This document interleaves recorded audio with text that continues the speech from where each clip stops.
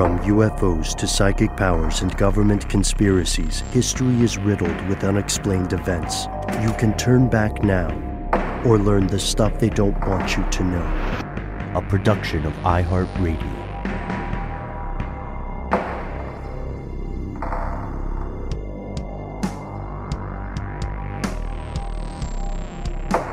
Hello, welcome back to the show. My name is Matt. Our colleague Noel is on an adventure, but he will be returning very soon. They call me Ben. We're joined, as always, with our super producer, Paul Mission Control Decant. Most importantly, you are here, and that makes this the stuff they don't want you to know. Matt, as you know, this week we're diving into something very special to both of us, the history and the future of spying. It's a long story, even if we're just treating it as a primer. And so you and I decided off air to make this a two-part episode. We're spending the entirety of the week, at least episode-wise, on this topic. And as you may imagine, fellow conspiracy realists, a great many parts of this story are, by design, lost to history. Because when spying works out, no one knows about it. Right? Yep. But what this will do is cause a great deal of paranoia in both us and you and everyone else. Mm-hmm. And yes, sometimes, the primary criticism of paranoia is that there's something inherently narcissistic about it. But being paranoid does not make you wrong, nor does it make you crazy. And you you may indeed look at things a little bit differently after going with us on this journey, depending on, where you are in your personal life, what kind of stuff you have on your phone. Let's see what else. Your political associates, your friends and family's associates. Let's see. Anywhere you've ever traveled, anything you've ever purchased, anything you've said on social media, anybody who has a phone number that you used to have. We'll get into it, but there's a lot of stuff. Even stuff that you may be on track to achieve later on in life. Mm-hmm. Very well said. Yes, the predictive capabilities. So first things first, we need to, before we really begin, we need to bust a couple quick myths, I think. Matt, as you know, the real life of a spy is nowhere near as cool as it is portrayed to be in fiction and in film, and sometimes by alleged ex-spies when they have a book deal on the way. A lot of it is it's paperwork, man. A lot of it's a desk job. And there was one admitted former spy, who described the work as incredibly monotonous and uncommonly useless in many cases. Well, they didn't know. They didn't know if it would be useful to know where Diplomat A was going and what they were talking about. Maybe they just went to that pizza store at the same time every week because they like pizza. Yeah. But now you know where they are if you ever need them for any reason, or you need to get something from them. So I don't know. In the end, any spy that says it's not very useful, I don't trust. There we go. There we go. And a healthy dose of paranoia is good for the soul. And in some cases, it's good for your physical health as well. So here are the facts. We have to ask ourselves, what is a spy exactly? Because you'll notice when you see this stuff reported that perspective matters. So China will, for instance, insist they've caught a spy, or like Iran caught three people in their early 20s a while back crossing the border on foot. And they said, look, these folks are U.S. spies. And the U.S. said, oh, no. They're hikers. If you remember that story. These stories pop up and they disappear in the news on a strange level. But at the most basic definition, a spy, whatever euphemism you want to use for them, is anyone who uses subterfuge to obtain information for someone else, or, in the next step, to take actions that would be to the benefit of their employers or their handlers. And we'll get to the idea of handlers in a moment. But Matt, when we're talking about obtaining information, what do we mean exactly? Well, information is so many things, right? And obtaining it just means getting your eyes, ears, or some recording device to capture whatever that thing is. It could be something as little as, an example here would be an itinerary for an upcoming trip or event that's going to happen. Maybe seeing a list of people who will be attending said event. Maybe that's all you need for this particular thing. Maybe it's just, laying out. Let's say in my office right now, I was just laying out here next to my desk and someone was able to snap a photo of that thing, an itinerary. That could be very helpful. Maybe it's in an email that I send out. So all you'd have to do is find a way to intercept that email, or a phone conversation. It could be a meeting between two people and one of whom is a target or a party that you're interested in. Yeah, and that's interesting. Those two examples are a great exercise in contrast. So in the itinerary example, it could literally just be something left out on someone's desk because they were a little too nonchalant with their OPSEC. But in the second example, what I like about that is the focus may not necessarily be on the conversation. The focus might be on a high-value target. And so you could get some of those off-the-record conversations from some VIPs that don't have state secrets, but they do put the speaker in a super uncool light. And that is very useful for later character attacks, smear campaigns, or propaganda, as anybody listening to the Nixon tapes would later find. Because, when that guy thought he was not around a hot mic, he was had some hot takes. Yeah, I mean, having compromise on anybody, just something that could put someone in a compromising position, is very helpful for a spy. Oh yeah, and it could also be critical information, classified stuff about new weapons, internal strategies, a nation's fears, their ambitions, and on and on. And the weird thing is, you don't see this too often in fiction, but the weird thing is a spy or an asset, because if they're working for you, you don't want to call them spies. An asset may not know exactly what they're getting, and they may not know why. They're just supposed to go to where half of a peanut butter sandwich is and take it and then drop that SD card somewhere else. It's also not uncommon for spying operations to focus on, this quickly gets in like catch-22 territory. It's not uncommon for spies to focus on the other side's spying operation. That's where we get to one of my favorite government phrases, counterintelligence. Mirrors facing mirrors. I love it.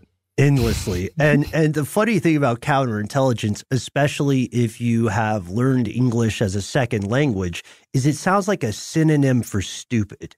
Yeah. It sounds like make dumb. That's not what it means, but that's certainly what it sounds like. And I still crack. I know counterintelligence folks, and I still crack up when I hear it. And they don't all think it's as funny as I do, but we have very different lives. So when we talk about how this info can be collected, you can imagine any number of possibilities, and at least some point, it's probably happened in real life. Secret identities, cover, which, as we'll find in part 2, a secret identity or a cover ID is much more difficult to do now in the places that matter. And then you see honeypot tactics. By the way, that's the places that matter, I'm assuming, with regards to U.S. interests, right?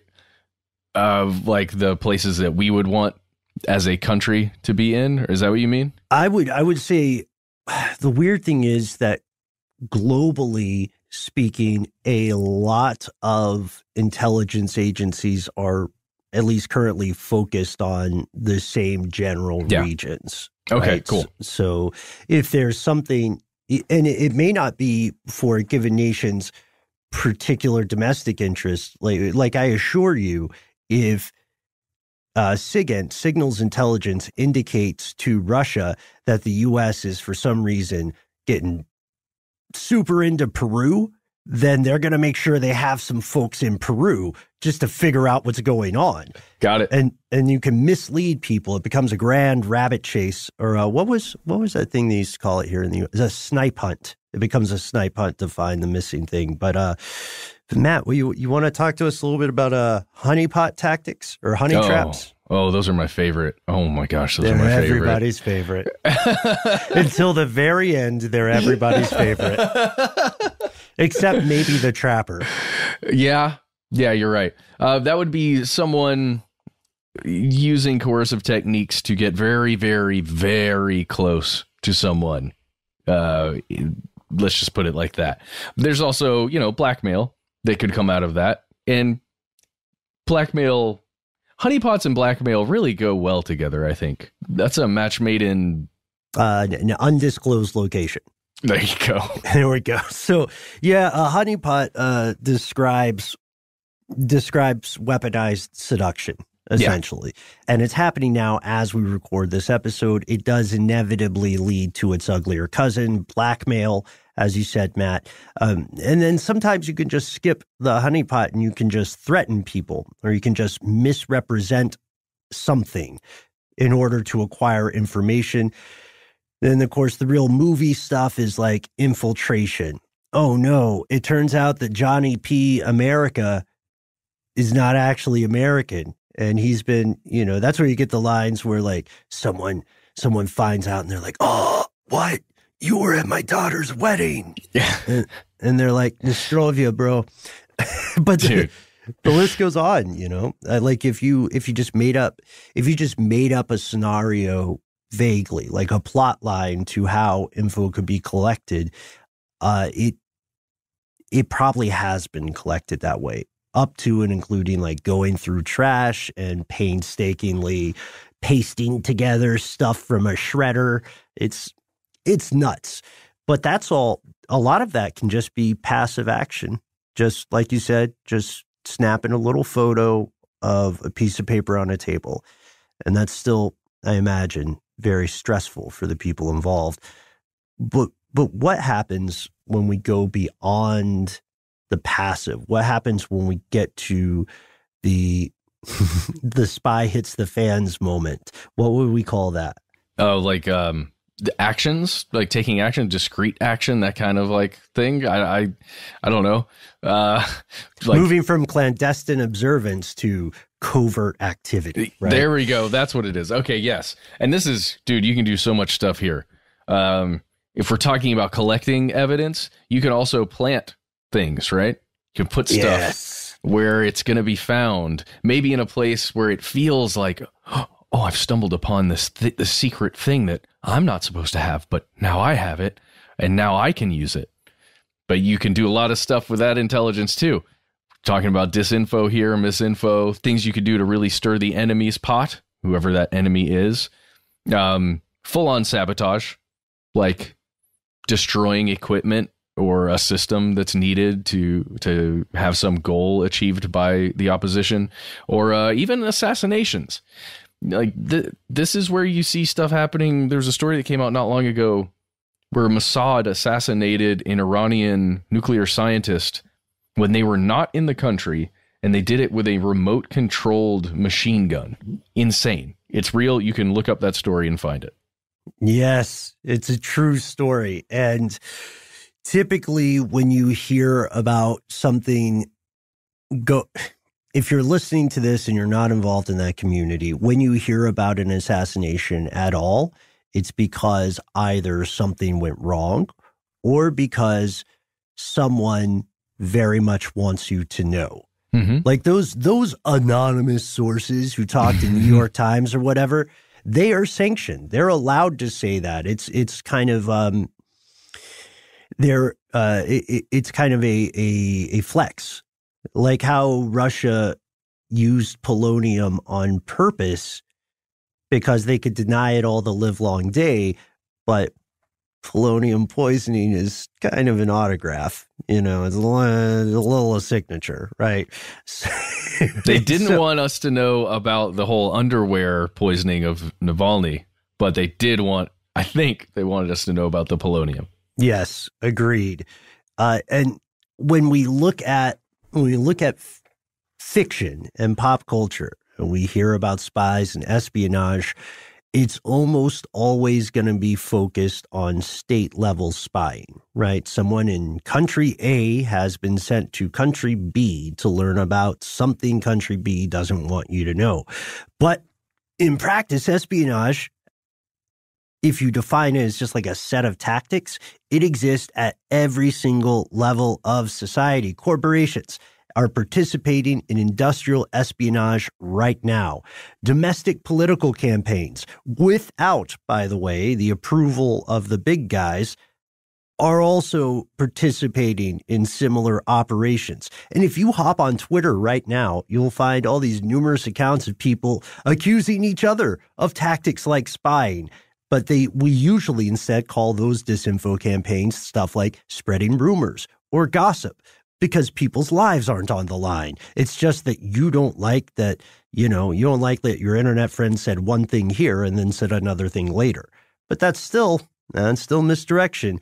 And it's because of one thing they all have in common, all of these situations: secrecy.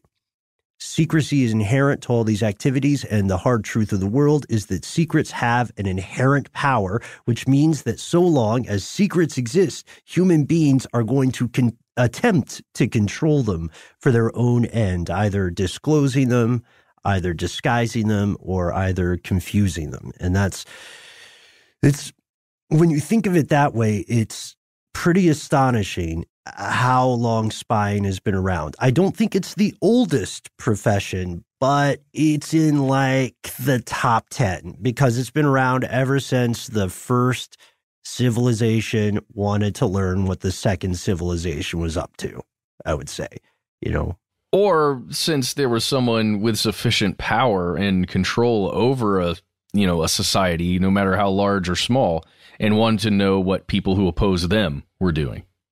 Right? Even if they're within their own community or village or town or castle or society.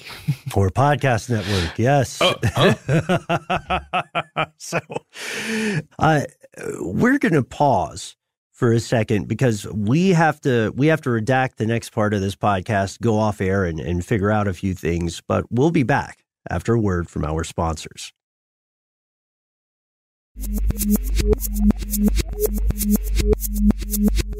Okay, Matt, I think we got it sorted. What do you think?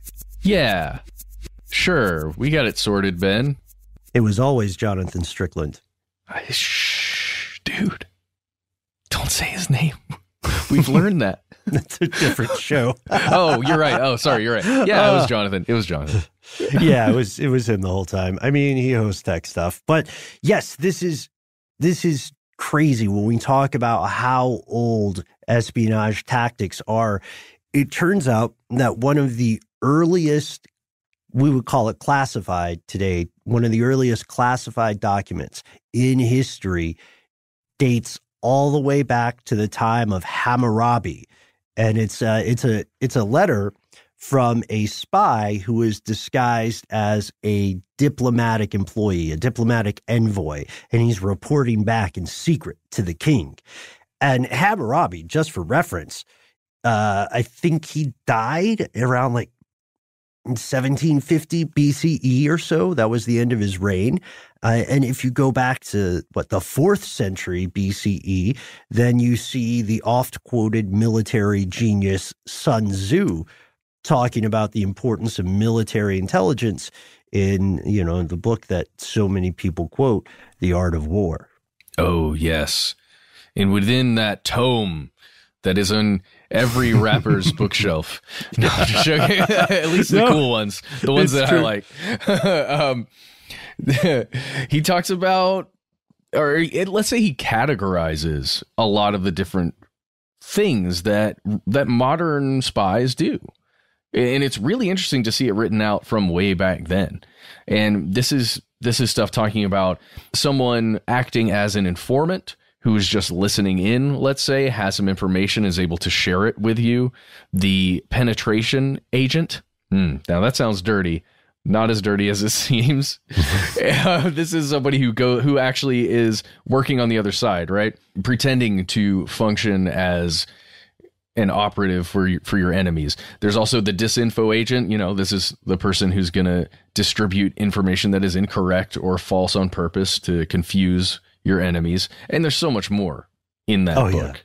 Yeah. And none of these, he doesn't use any of these terms, to be clear. These are broad categories we would use in the modern day. And also, any person working in these sorts of fields is not going to have it on their LinkedIn. Or at least if they do, they're not going to be doing this for a very long time. I love the idea. Here's my card, Matt Frederick. I'm a penetration agent. Wink. So what are we penetrating today? Right? Enron. Wait, what year is it? Oh, okay. Oh, yeah. We can talk about Enron now. I thought you did great work there. Thanks, man. Yeah. So Sun Tzu also notes the importance of counterintelligence and the danger of double agents, which gets so confusing so quickly. Everything he mentions in this regard remains relevant in the modern day thousands of years later. So we're going to give him, Paul, I don't know where our sound cue is here, but we're going to give Sun Tzu an official not bad award. Good job.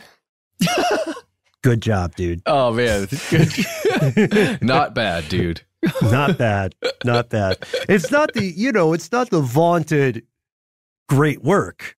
Or, we can't, well, great work is something different for us on this show, but we don't give that award out often. Anyway, as you know, he's not the only guy who's thinking along these lines. We can laundry list ancient kingdoms that all had something like spies, even if they were not codified or organized into a network that was meant to last through through multiple kings or multiple reigns or dynasties. We know ancient Egypt had spies. Ancient kingdoms in India had spies, and they had counterintelligence. And these two in particular worked assiduously to maintain this. In ancient Egypt, pharaohs would call these folks the eyes and the ears of the pharaoh. I would even posit that the importance of espionage, spying, and counterintelligence was so well known to human civilization that it made it into some mythology. Like, consider Odin's two ravens, Thought and Memory, and he sends them out to just tell them, what's going on. And that, to me, doesn't come from nowhere. We also know is common in other empires across the world. Yeah, this is also common in Greek, Roman, Mongol, and the Japanese empires, all those places. And you can even look to the Bible and find a few spy stories. There's a tale about this fellow Rahab. You ever heard of this? I don't really remember this at all. But it's essentially spies that were sent to Jericho. And they were sent there before there was going to be an attack. And the whole point was to get an idea of what's the enemy doing. How many troops are there? Where are they stationed? Where are the weak points where we could actually infiltrate and make this thing way more effective?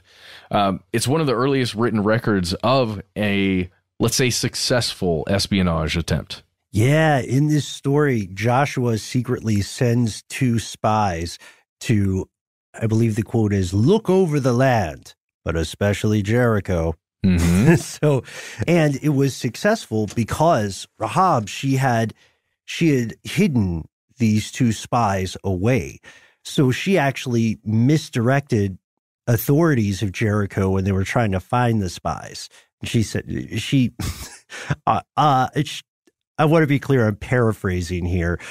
She essentially said when the cops rocked up to her, they went that away. That's kind of what happened. So we know that it's existed for a long time. It's in one of the most popular books in human civilization. And often these operations falter and cease when the various empires fail or the various rulers fall out of favor. But the more conspiratorial in the crowd today will maybe point to evidence of former state movements that go rogue, like the Knights Templar. When they go rogue and fall out of favor, spycraft becomes not just a tool in the toolbox, but it becomes a necessity for survival going forward. And this is an amazing, like, long period of history. We're just establishing that it's been around a long, long time. It is a very old, oft-hidden tradition. But we do know a little bit more about spying in the Middle Ages, and we know even more about spying in the Cold War era, comparatively at least. Again, a lot of this, by design, is lost to history. And I guess we should say, to be fair, in the intelligence community, people don't like the term spycraft. It's a little contentious. You got to call it tradecraft, which I understand, the rationale behind euphemisms or whatever, but tradecraft feels a little, I don't want to be disrespectful. It just feels like it's so vague that we're all just pretending to use this word without describing what it actually is. Yeah, I agree. And also, I wrote out spycraft in my notes app over here, and I stylized it like spacecraft, and I want to play that game. So I just wish Blizzard was in better, standing so that they could make a game called Spycraft. Oh, and I found a pretty cool game you can play online. We'll tell you how to get to it. A pretty cool spy game you can play online if you go to hq.everydayspy.com. I was scared to click on it, Ben. Serious. It's called Operation Real Time. No, not getting my email address.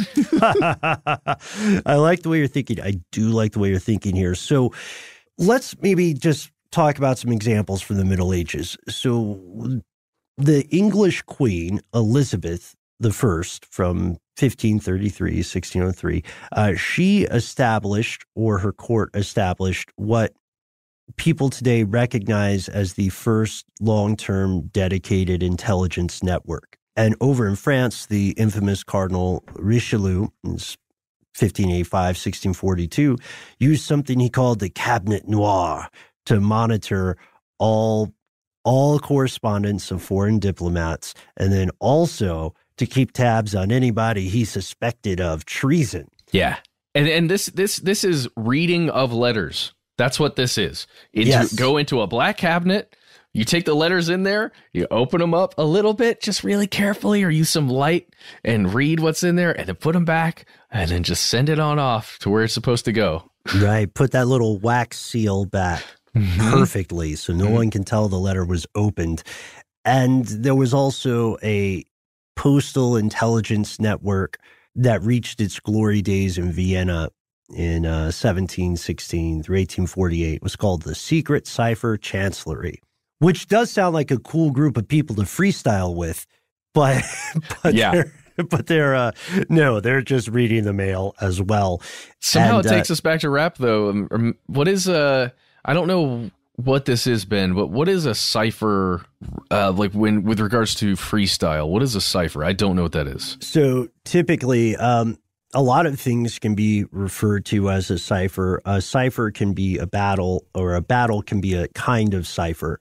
Won't deploy the maze puzzle comparison just yet, but in a cipher, you're not necessarily battling people. You might just be hanging out and trading verses.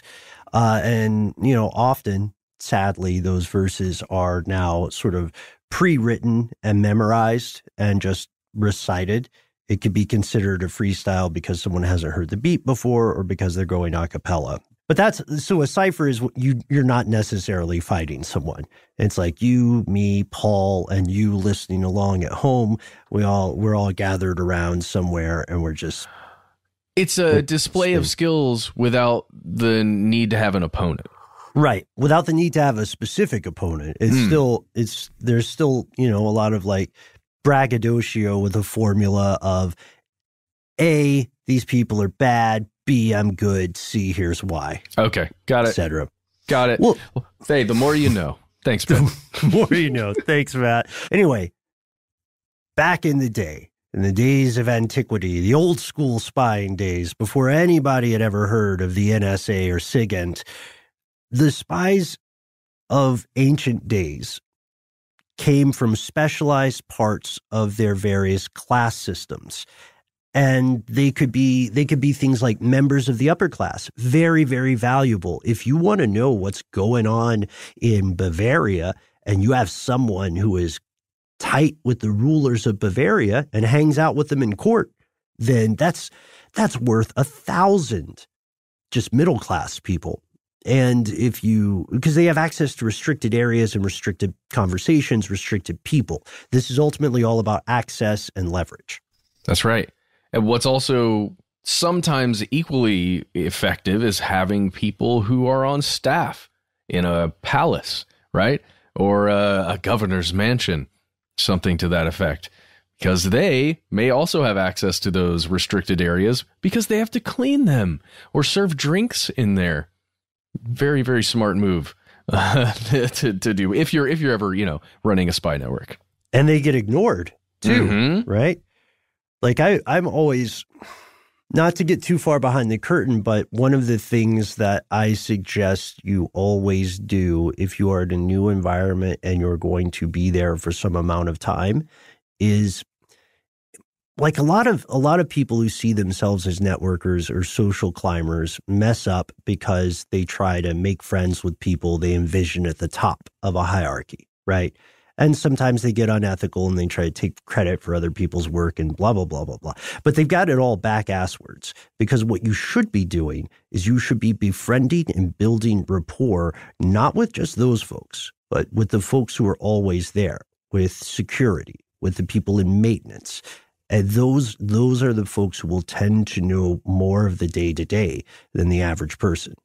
And you can siphon all kinds of information out of them. And yes. And in some cases, as sad as it is to admit, with the way humans let themselves be ruled by hierarchies rather than abilities, in some cases, you can just treat someone like a human being. And that alone will be enough, even if they're telling you stuff they know they shouldn't be saying. Anyway, you're right. And this stuff continues to the modern day, this access. This idea of leveraging hierarchy, this idea of leveraging advantage. Academia, elite universities, they are breeding grounds across the world for potential assets.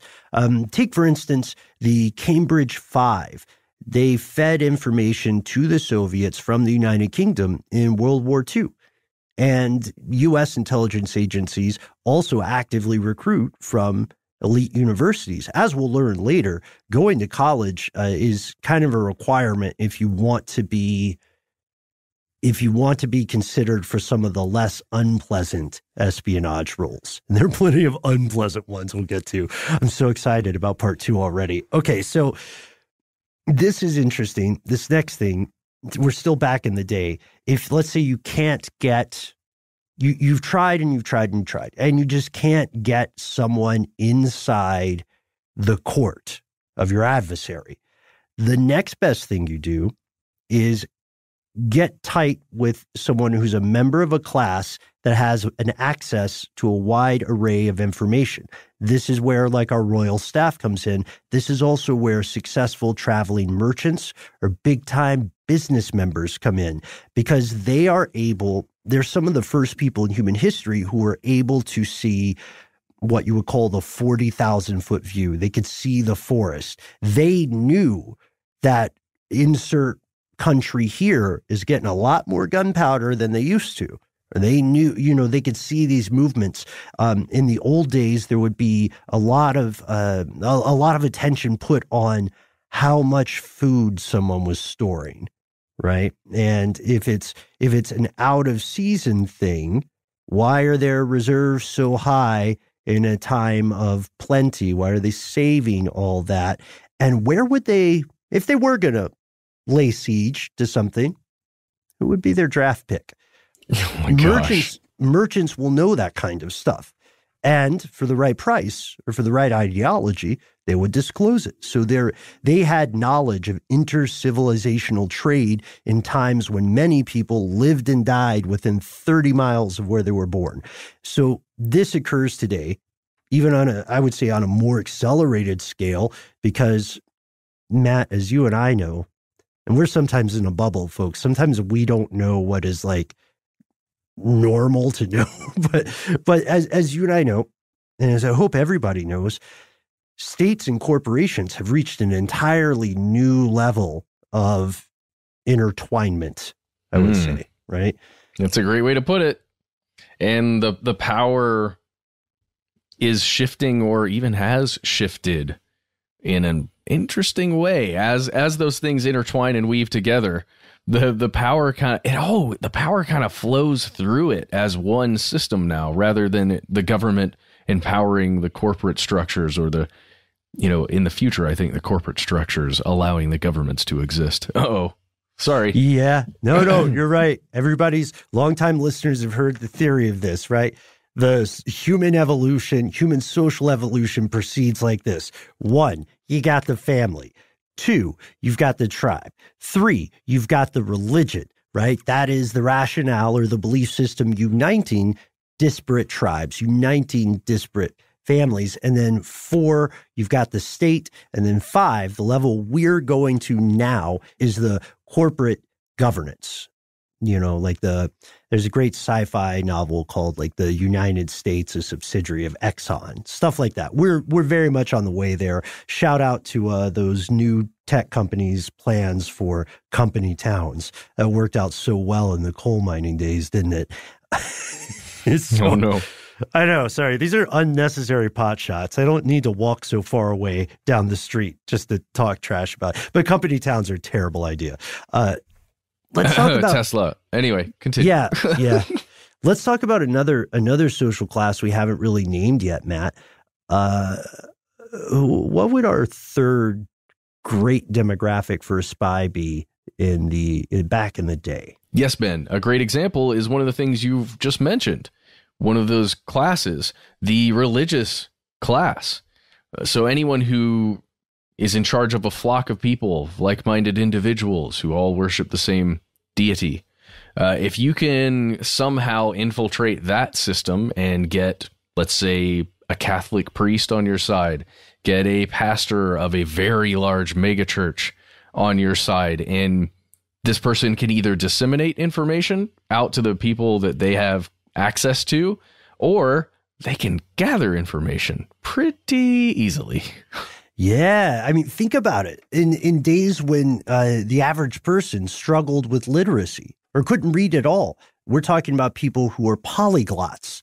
They can decipher things written in foreign languages. They have the power of literacy, and they tend to have control over other people due to those religious beliefs. This isn't always a bad thing, but it's not always a good thing when you consider stuff like the Catholic Church's role in assisting Nazis and fascists during World War II, back when it wasn't a hot take to say that fascism is a bad thing, which it is. Anyway, you're right, Matt. Well, it's the same thing. If you imagine, I don't know, let's say you're in Baghdad or something, if you can gain sway over an imam that's the head of a mosque in a strategic location, that can be very, very helpful. Absolutely. Absolutely. And multiple people will try, even today.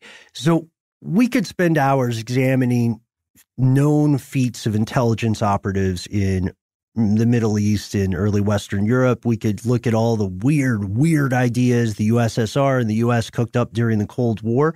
And folks, fellow conspiracy realists, if you're interested, I think, Matt, you and I are happy to explore more specific ideas in the future. But we already know, despite being a two-parter, we're running a little long with this. So we'll just say, if you want to learn more, check out our episodes on like non-human spy ideas. Check out our episodes on the Culper Ring, Agent 355, who remains unidentified in the modern day. For now, main takeaway is this: spying is ancient. It predates the creation of the Bible, and it's likely been around as long as civilizations have. So our question: what is the world of tradecraft like in the modern day? We're going to pause for another redaction, and we'll be back to explore that together.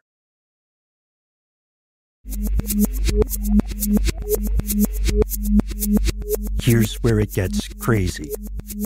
The telegraph, the telephone, the moving photography.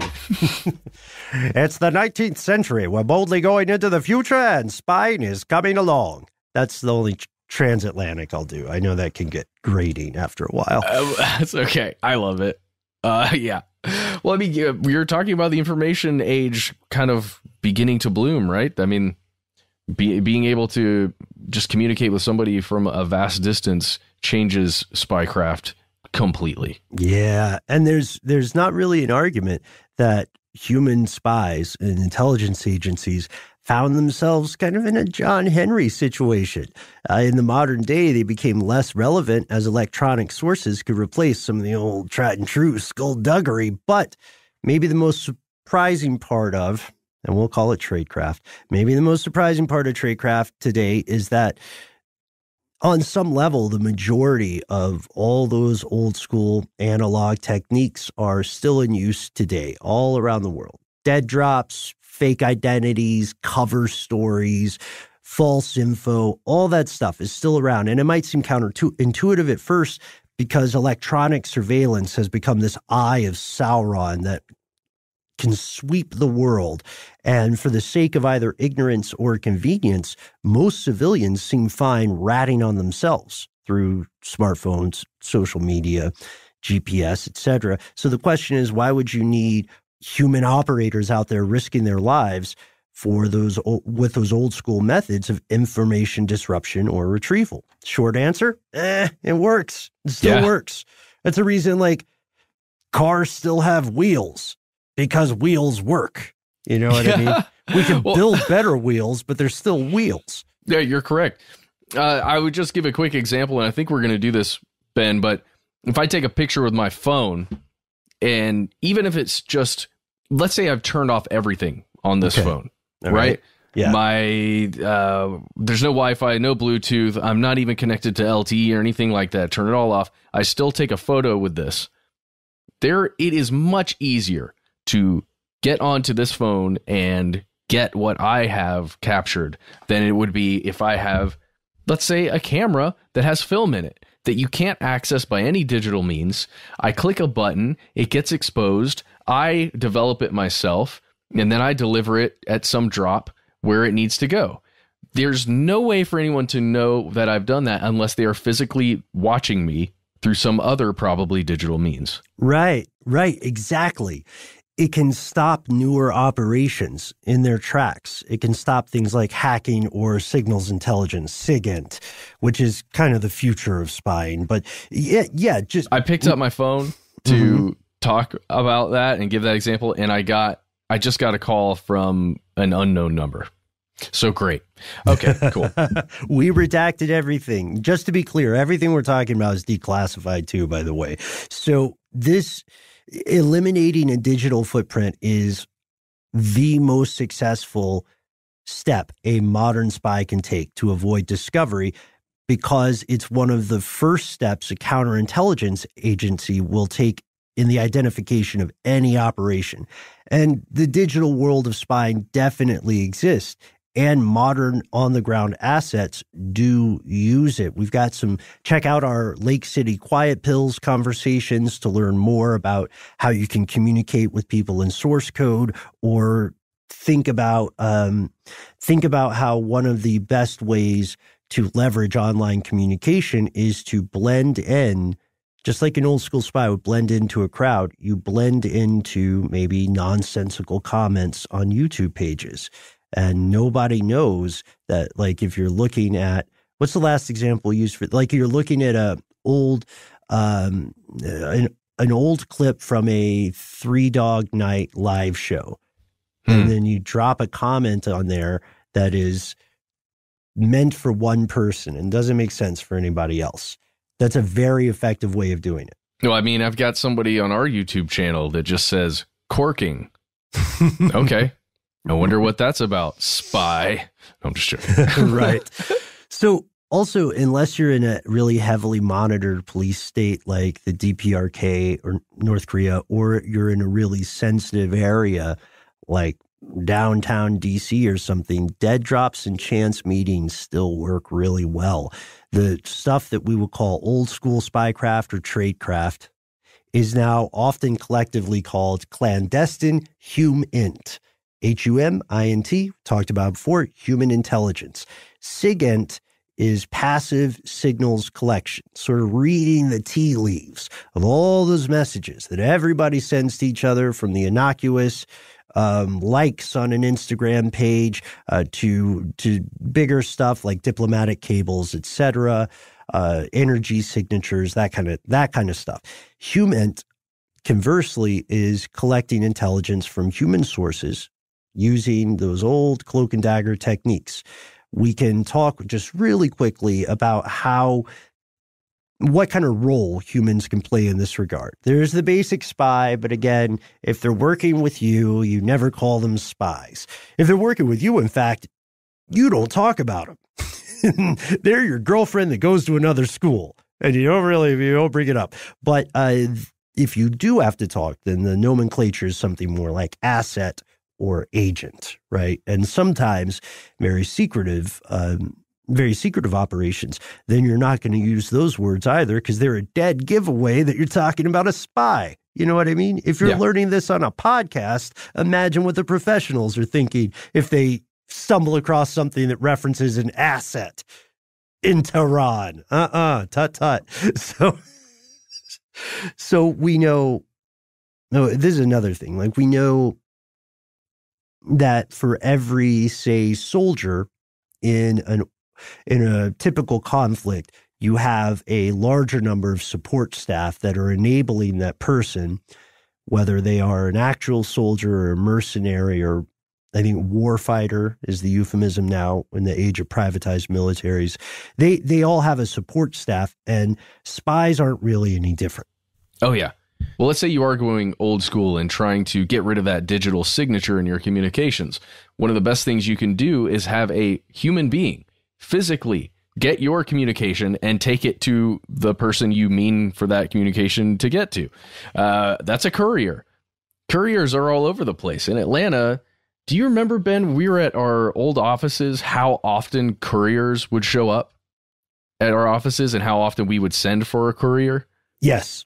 I feel like that doesn't happen as much now. Now it's the gig economy. Wait a minute.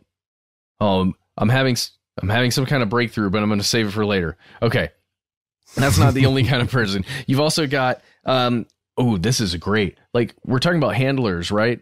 That's one thing, but then there's also access agents. And these are also gatekeepers in a lot of ways, where if something goes really bad with you as an on-the-ground agent, or someone that's working for you, an on-the-ground agent, you get burned, your identity gets known. These access agents kind of function as this air gap between the spy and the rest of the major operation, right? Mm-hmm. So if spy gets burned, asset gets burned, it trails, all the information trails back to that access agent, and hopefully that's where everything ends, if you're doing it right. Yeah, and this is also sometimes called a cutout. So yeah, they're a human air gap. They're a human fire break, and this is because the hope is that if the asset is burned, then worse comes to worse, and they disclose information, the case officer will still be able to get away, and the trail will go cold before it reaches the actual employee. Also, we should say a lot of this terminology that you hear is often outdated, because, again, in internal documentation, it's a dead giveaway of what's going on, and you don't want people to know what's going on. What is a case officer? They recruit or they manage the asset, and those functions Matt and I just described, they're not always separate. And they don't always follow a pattern, because a pattern is predictable, and using the same template over and over again can lead to trouble down the road. It's the last thing you want to do. It's the last thing you want to do. So if this were a nature documentary, David Attenborough would describe, well, actually, you've got a pretty good David Attenborough voice, Matt. Human intelligence is the natural enemy of counterintelligence. The two operations have diametrically oppositional goals, and this line can get weirdly muddled as various agents get turned, and in some cases, turned again, and then again, and again until they've gone full rogue or meet the all too common end for an asset, death or capture. Right.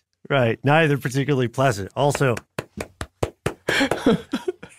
so most sides in an espionage conflict, which is always occurring, which is happening right now, even with countries that say they're friendly, most sides don't really have laws against their guys doing something. Like assassination, espionage is a covert pursuit. It's an ugly open secret in the halls of diplomacy. Instead, they have laws against other people, anyone else doing it. So in the good old US of A, espionage is a violation of technically 18 USA Code 792, 798, and Article 106 of the Uniform Code of Military Justice. The U.S. has their definition of what espionage is. It's the act of obtaining, delivering, transmitting, communicating, or receiving information about the national defense with an intent or reason to believe this information may be used to the injury of the United States or to the advantage of any foreign nation. So it's kind of like a I'm rubber, you're glue situation. You know what I mean? Or rules for thee, but not for me. Every nation kind of has something like this. It is also extremely, extremely rare for any country to make a public comment about their own activities, but they will readily and gleefully snitch on someone else if they've caught them with a shadowy hand in the cookie jar. So, yeah, and yet all of these countries still allow diplomats into their midst and embassies. Mm-hmm. Man. I know. And don't get us started on diplomatic pouches. But it's like it's a necessary thing. Everybody has sort of collectively agreed at this point in human civilization that it's better to have diplomats because it can help make the world the one thing most world leaders want it to be, which is more predictable and less unstable.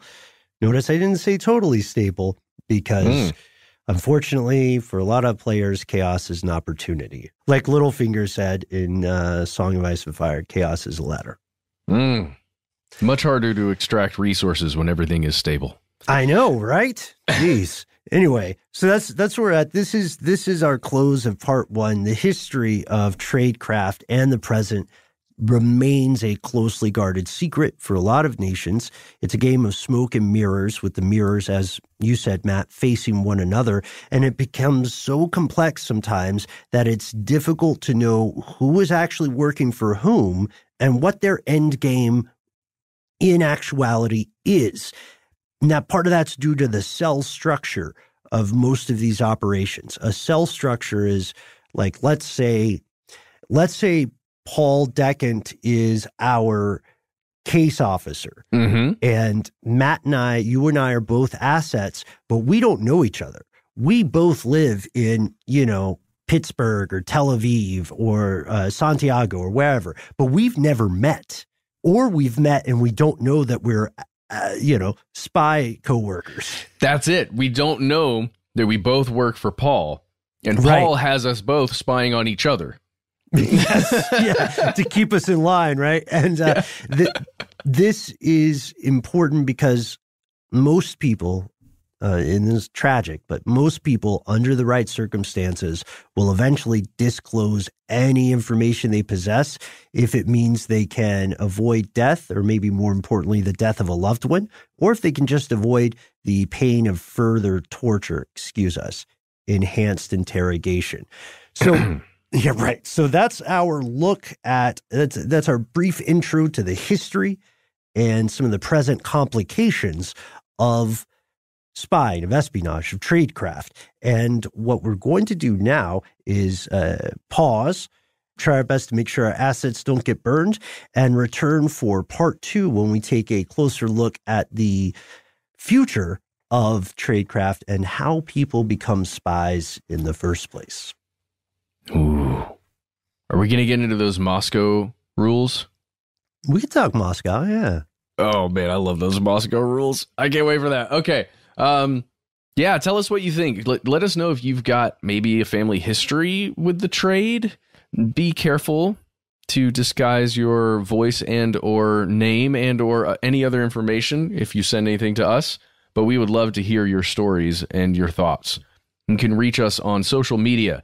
We are Conspiracy Stuff on YouTube, Twitter, and Facebook.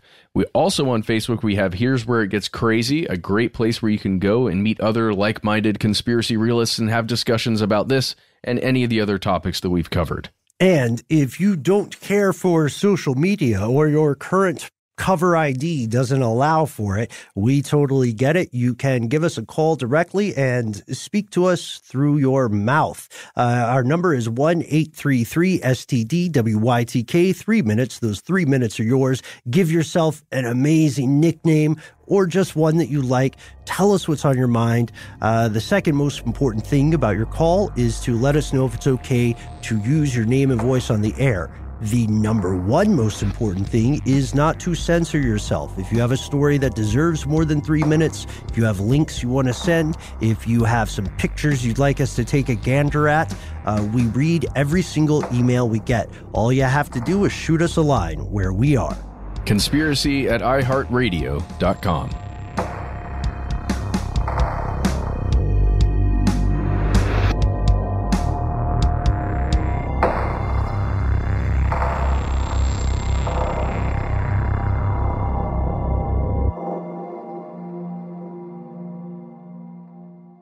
Stuff They Don't Want You to Know is a production of iHeartRadio. For more podcasts from iHeartRadio, visit the iHeartRadio app, Apple Podcasts, or wherever you listen to your favorite shows.